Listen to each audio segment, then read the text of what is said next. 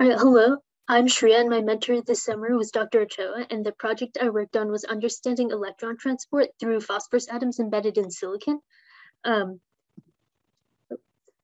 so transport at this nanoscale is very different from that at the macro scale because we're confining the region through which electrons can move to be very, very small, in this case, 1 or 2 atoms, but control at this scale has applications in semiconductor materials, transistors, and quantum computing. And here's a picture of the experimental system. There's 3 main regions of this transport. There's the central region, which, depending on which system we're investigating, has either 1 or 2 phosphorus atoms. The source electrode, which is connected to the central region with metal leads on one side, and the drain electrode connected in the same way on the opposite side. And we investigate the journey of an electron as it tunnels from the source into the central region and the central region into the drain. The gate electrodes pictured here are far enough apart from the central region and positioned in such a way that they have only a localized effect, increasing the energy of an electron only once it enters the central region, or decreasing the energy.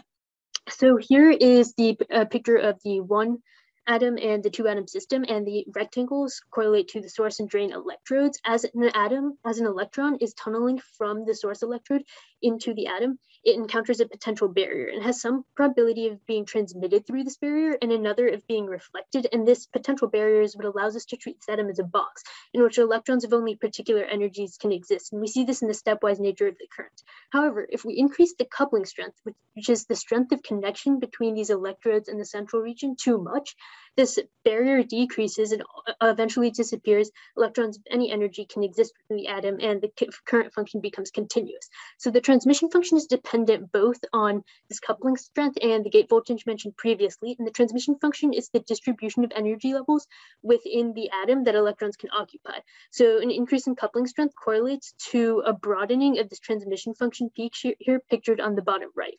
Now, the Landauer model equation for current, which we use to investigate experimental systems, comprise not only of this transmission function, but also of the Fermi-Dirac distribution in source and drain electrodes, which is the equilibrium energy distribution of electrons within the metal. And so the current takes into consideration the properties of all 3 regions and the connections between them. But what we're interested in is not the current, but more specifically the differential conductance. This is the derivative of the current with respect to the source drain bias. We see how this parameter changes as a function, or this value changes as a function of our model parameters. And then we determine whether we can use the Landauer model to better understand 1 and 2 phosphorus atom systems. So this diagram shows the connection between the experimental setup, source, drain, gate potentials, the profile that we get from plotting differential conductance as a function of these 2 potentials, and the atomic energy levels which are open for transport. The diamond structure arises from the fact that there are 2 discrete energy levels in the phosphorus atoms that can be occupied by electrons. And this picture on the bottom right shows how when we only change the gate voltage, keeping the source drain voltage constant, the peaks in differential conductance result from atomic energy level transitions. So the current is dependent on which atomic energy levels are open for transport, and this is reflected in diamond width, height, and position. So to investigate the 1-atom system, we observe this differential conductance profile as a function of the 2 potentials and see how it changes as we change different parameters, such as the lever arm. The lever arm can magnify the effect of the gate voltage in increasing energy levels of the electrons within the atom, the coupling strength, and the energy spacing, which in our model correlates to the Coulomb repulsion felt by 1 electron due to another as it goes through the atom. And so here is shown the linear effect that increasing the lever arm has on the widths of the diamonds. In general, the effect of these parameters on our diamond profile in the model aligns with what we'd expect to see based on the role of the parameter in the experimental system. When exploring the 2-atom system, we investigate many of the same parameters as in the 1-atom system, but the new parameter which we introduce is tunneling, and tunneling is effectively a coupling strength, but rather than that between the source drain electrodes and the central region, it's a coupling strength between the 2 atoms themselves, and more specifically between the atomic energy levels within the atoms. So here we see with low tunneling, this profile resembles a 1 impurity system. As we increase tunneling, we're able to manipulate the size of these diamond regions. So with this understanding of how the